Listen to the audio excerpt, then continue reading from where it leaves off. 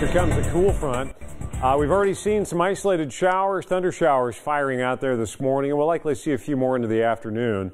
So this will have multiple impacts. On the negative side, the stray shower, thunder shower chance out there, but on the positive side, it's going to usher in some drier air, less muggy air, slightly cooler air. It's not going to be a huge difference, but you'll notice it, especially by later on this afternoon and even into tomorrow. Off the East Coast, we got Hurricane Chris. We're going to dive into that coming up.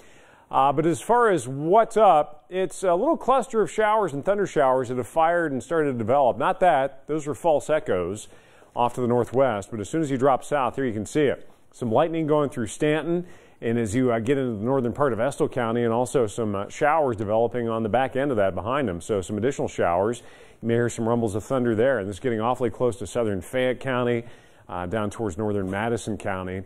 And we've also seen a couple cruising through, well, a lone one that went through out towards Pikeville earlier this morning. So the coverage isn't much, but we're going to have to deal with this morning into the afternoon, and then we should see it diminish overnight.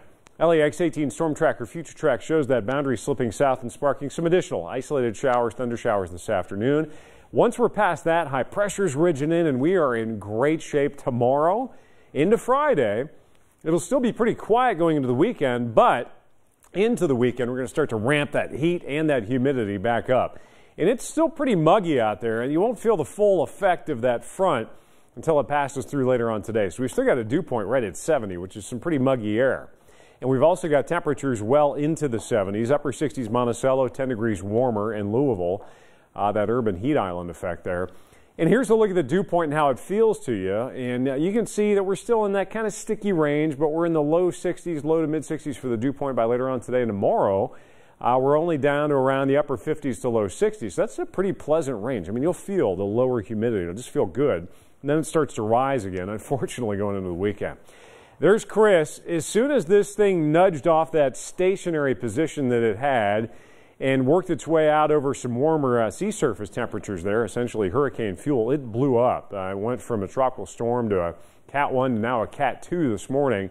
105 mile per hour sustained winds. The forward track picking up speed as well. It's now moving northeast at 22 miles per hour. So not a threat in the continental United States, continuing that northeastward track, but still pretty impressive storm considering what it was just 24 hours ago.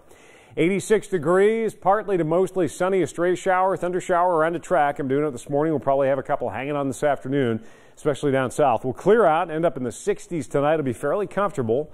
And tomorrow, a beautiful day. Still very warm, mid to upper 80s, pretty close to our average high. And then the heat and humidity both start to creep back up on us this weekend. So we're talking upper 80s, probably some low 90s. The heat blazes this weekend, above average heat. And then next week, Claire was telling me about our Barbasol coverage. The official running dates Monday through Tuesday into Wednesday, but she said a lot of it doesn't get going until later in the week. So hopefully it'll be an early week hit of showers and storms. We'll try to catch a break closer to the middle of the week. She's like our resident Barbasol expert. You know me. If we know anything about it, we just ask Claire. She'll be like, oh, here's the deal. I got my finger on the pulse of the PGA. And